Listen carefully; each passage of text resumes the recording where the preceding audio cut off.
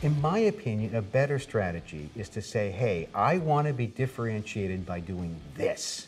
In our case, it was being differentiated by being able to make very sophisticated parts, small lot size with a lot of automation, which allows us to do a lot with a few people.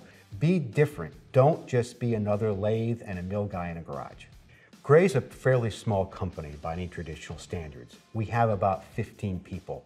We believe strongly in the philosophy of small, decentralized, autonomous units run by a couple of managers very capable, doing their own thing with a small, highly skilled team. A significant part of Gray's customer base are companies in the emerging space business, space exploration, satellites, that kind of stuff. These firms are really agile. They're constantly changing designs, relying primarily on small lot sizes.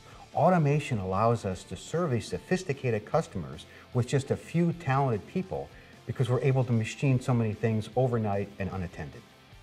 Currently at Gray, we have 4 GF machines. We have a Mikron 600, we have 2 Mikron 700s, and a Mikron 500. Each machine is a pallet changing machine.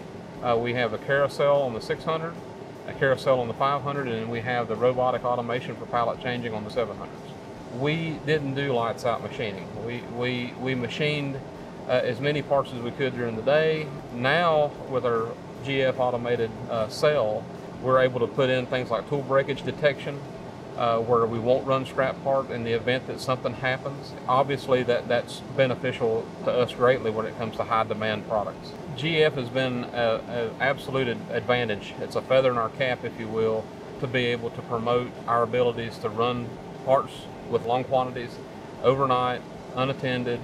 It makes us more efficient, it makes us better able to respond to our customers' demands and needs. We're able to take a part that's complex, prove it out, get it going, get it where we know it's right, and then we can let the machine do the thinking and make the money for us after the fact.